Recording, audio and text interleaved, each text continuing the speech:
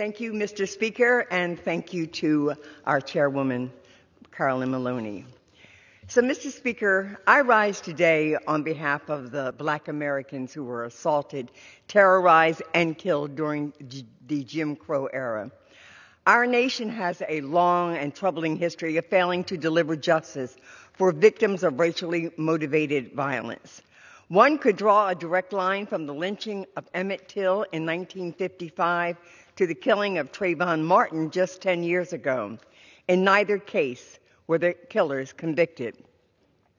Willie James Howard, Lamar Smith, and Reverend George W. Lee. These are but a few of the countless Black Americans who were killed for the crime of existing while Black in the Jim Crow South. In not one of these cases was a single perpetrator brought to justice. I'm proud of the students from Hightstown, New Jersey, in my district, who took time and wrote the Civil Rights Cold Case Records Collection Act of 2017 with my friend, Congressman Bobby Rush.